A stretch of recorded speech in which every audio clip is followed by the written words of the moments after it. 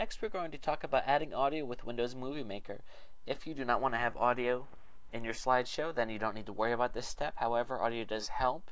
Of course, if you chose to speak while you recorded with Cam Studio, you can do that. You don't have to worry about this step as well. But just let's say for simplicity's sake that you do want to add audio. It can be done quickly and easily by using a program that should already be on your system called Windows Movie Maker. Just do a search on your desktop for it. It should pop right up. And you'll see that it looks like this. Essentially what you need to do is load your files in that you want to use. So I'm going to go ahead and find my video. They're in the Cam Studio directory. I went ahead and loaded that. And then of course also the music that you have. Okay, there we go. That's the music that I'm going to use. Where do you get music? Well, you could go to the search engines and type in royalty-free music and a whole bunch of stuff comes up. You can't use music that's copyrighted. That would get you in big trouble.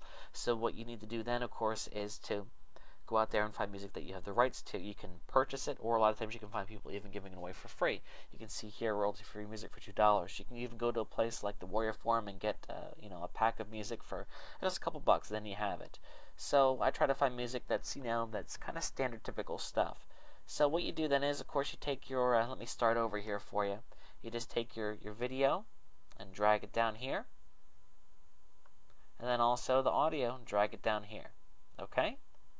And there you go, and you can see here that, of course, my audio track is a lot longer than my video track, so I need to go ahead and trim this down because we don't want the video to stop and then the audio not to stop. So I'm going to go ahead and put the line right there at the end, and then go over here to split, and split that audio track. I'm going to go ahead and delete this. Let's go ahead and cut it, and there we go. Now,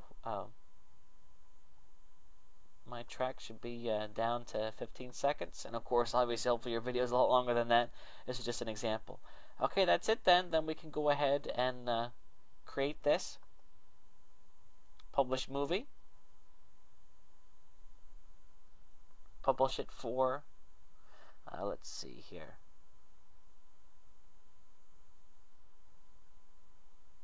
This computer will do that.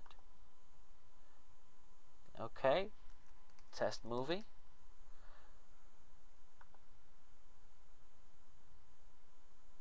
Okay, this is going to create a WMV file, which should be fine to upload to YouTube.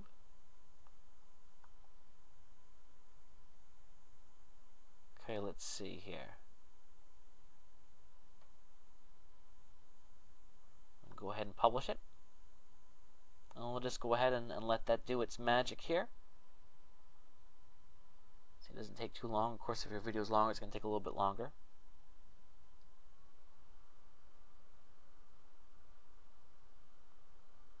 Okay, here we go. And there we go. Play the movie when I finish. Okay, there we go. There we have our movie. Now it's time to talk about what we're going to do with that movie, of course, and how we can start uploading it to the other video sites.